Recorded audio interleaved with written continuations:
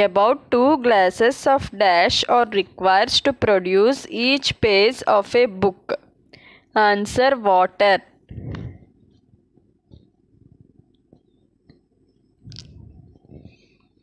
Dash we get from taps is also drawn from a lake or a river or a well.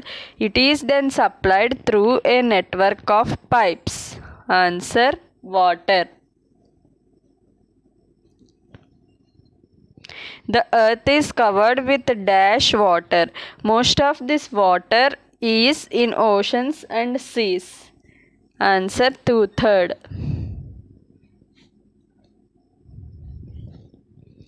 The water in the oceans and seas has many salts dissolved in it.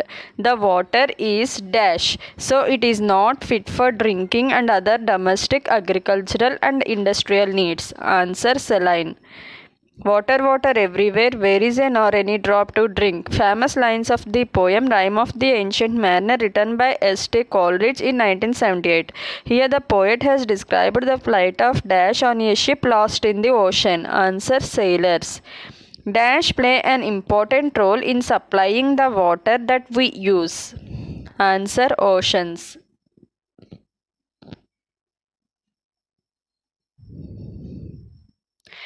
On heating, dash changes into its vapor.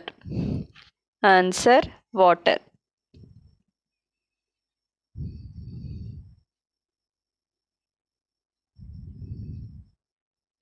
The dash does not carry away the salt with it. Answer: water vapors.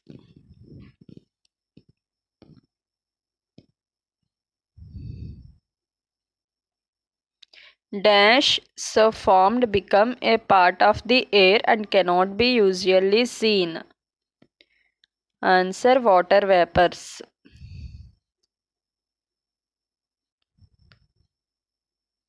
We also found that heating is essential to convert water into its dash. Answer: vapor.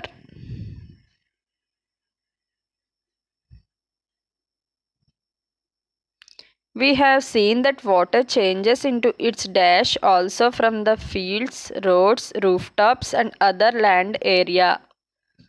Answer: vapor. During the daytime, dash falls on the water in oceans, rivers, lakes and ponds. The fields and other land areas also receive sunlight. Answer: sunlight. As a result, water from all these places continuously changes into dash. However, the salts dissolved in the water are left behind. Answer: vapor. Dash evaporates in shade also. It could have taken more time because during the daytime all the air surrounding us gets heated. The warm air provides heat for evaporation of water in the shade. Answer: water. Dash takes place from a open surface of water. As a result, water vapor gets continuously added to air. Answer: evaporation. During dash, water is lost by wheat plants that give us 1 kilogram of wheat is nearly 500 liters, that is roughly 25 large-sized buckets full of water. Answer: transpiration. The process of dash plays an important role in bringing water back to the surface of earth. Answer: condensation.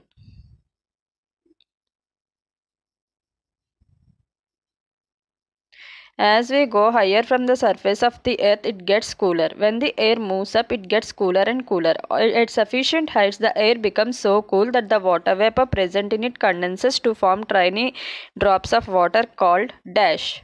Answer: droplets. These tiny droplets that remain floating in air and appear to us as dash. Answer: clouds.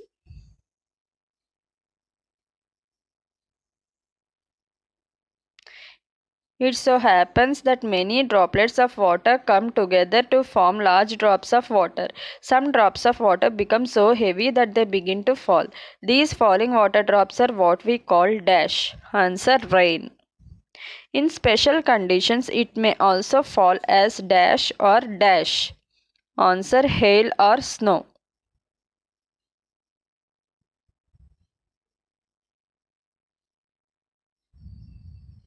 Water in the form of vapor goes into air by dash and dash, forms clouds and then comes back to the ground as rain, hail or snow.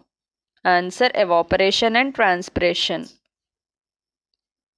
Almost all land surfaces are above the level of dash. Most of the water that falls on the land as rain and snow sooner or later goes back to the oceans. Answer: oceans. Dash in the mountains melt into water. This water flows down the mountains in the form of streams and rivers. Answer: snow.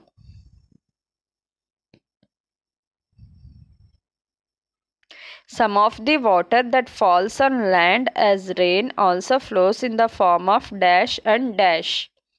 Answer: rivers and streams.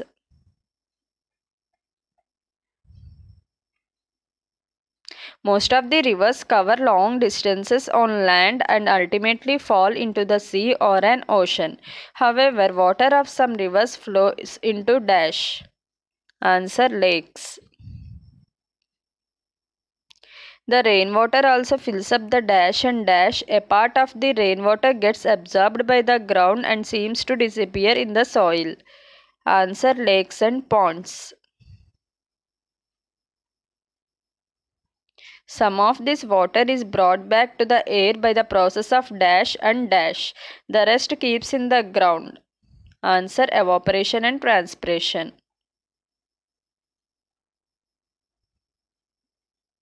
Most of this water becomes available to us as dash. Answer: groundwater.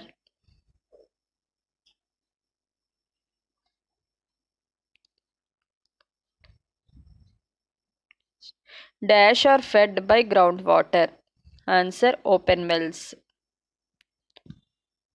Thank you. Please like, share and subscribe.